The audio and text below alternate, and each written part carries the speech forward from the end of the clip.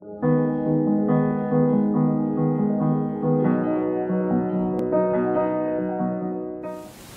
this is Michele Knight from michelleknight.com, and this is the astrological update for Aries for the week starting the 29th of March.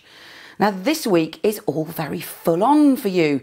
So many planets are in your sign, and to top it all off, we've got Mercury, the planet of communication, going retrograde backwards in your sign starting from the 30th.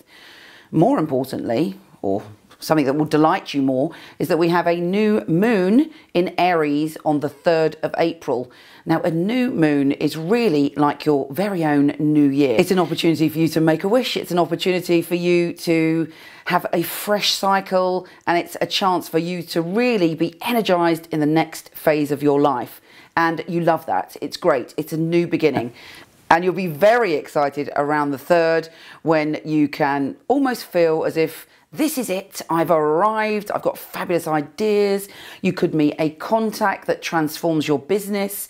You could start a new relationship or enter into something fresh as a spring lamb. You're loving it. Anyway, a little bit more tricky is Mercury going retrograde in your sign, because it's all about delays. It's all about you having to think before you act, which you can find a little bit challenging at times.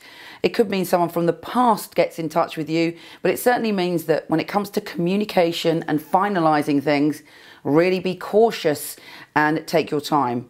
There may be a part of you that senses that this new start is coming on the 3rd, and it's almost as if you may be tempted to leave your job or transform a relationship in some way without thinking. Really tune in to your soft side. You really don't have to be forceful this week, because all of those planets are supporting you. Everything is kind of cheering you on, but you know, don't go in sort of banging your head or shouting or trying to dominate. Really move through this week with the art of gentleness, compassion and love, because the planets really want a transformation for you. I send you lots of love, and I'll talk to you soon.